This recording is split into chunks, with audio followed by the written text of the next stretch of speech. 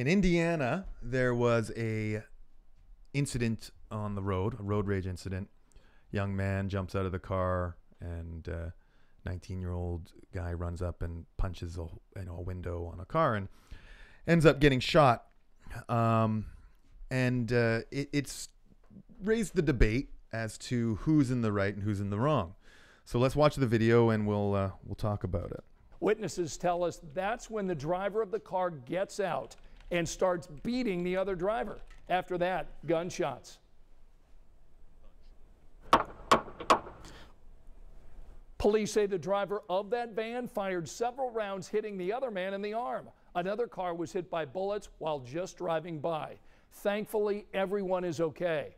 Both of the drivers, though, now face separate criminal charges for their alleged roles in that road rage incident.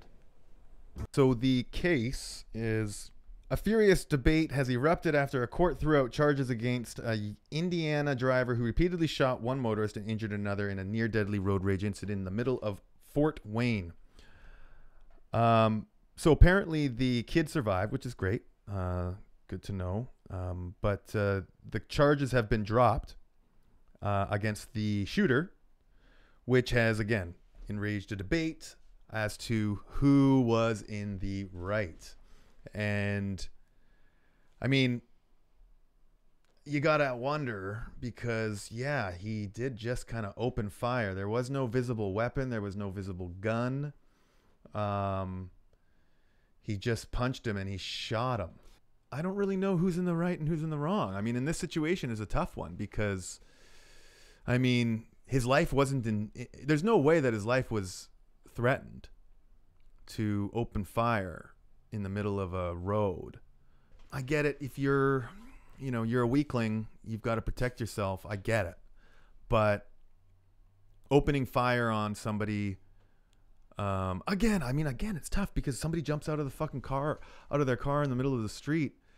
You just never know what's going to happen. So it's a tough one. Also, they both swerved into each other. I'm sure they're both heated. And, well, they are heated. Human error, They are heated. There's no question. But I don't know. I mean, he could have fucking killed him. Not only could he have killed him, but he could have killed the passenger behind him. The bullet went through the window of that truck that kid fell into on the road. Very scary looking incident nonetheless. But it does sort of enrage the debate as to where do you draw the line as to deadly force. I don't necessarily know if he should be completely exempt of charges because it sets a poor precedent, I think.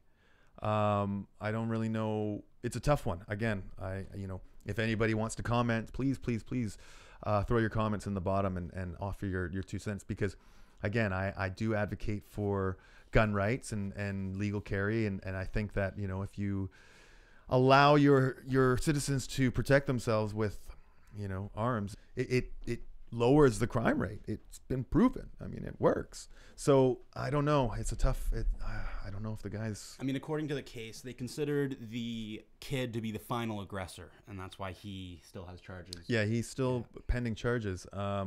Again, he absolutely should be charged. I mean, he should not have jumped out of his vehicle. Anyway, definitely makes you question where to draw the line with deadly force.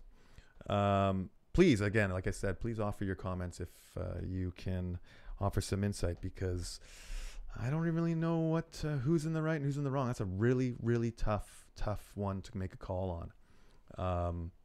Anyway, that would be about all I got for today.